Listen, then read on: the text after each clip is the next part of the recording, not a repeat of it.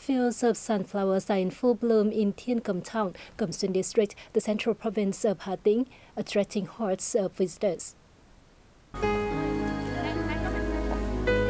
Hundreds of visitors, particularly youngsters, come here each day. I'm glad to not have to go far, but right in the locality to see such a beautiful garden of flowers. This place attracts not only local people, but tourists as well. This is the first time I've come here. This is also an ideal destination for photographers. Grown all year round, the gardens of sunflowers are expected to become a new destination for the province's tourism.